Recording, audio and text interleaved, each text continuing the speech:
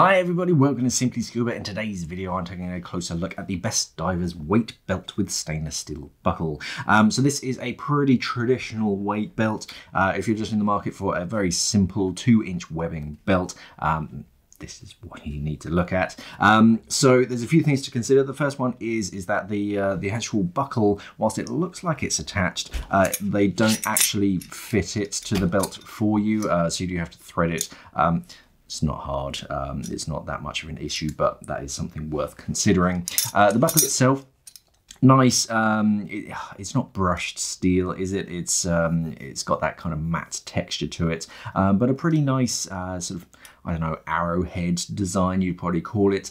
Just makes it quite easy for you to sort of find it and lift up that tab. And when you're actually clamping it down onto the webbing, it's pretty easy. There are some sort of webbings that it's just a bit too much to actually sort of open that up.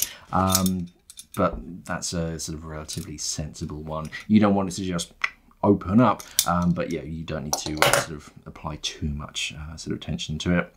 The belt itself, if you actually look at both ends, they've sort of heat sealed one in a straight and one in this nice sort of crescent. So I'd probably use that as my main tab just to make it a bit easier to get in and out of the buckle every time I go to use it. Bright yellow in design. This is like just traditional nylon. It's not particularly stiff. It's that good sort of middle ground. It's about 145 centimeters long, sort of tip to tip. So plenty of length, but you can cut off sort of excess as much as you decide.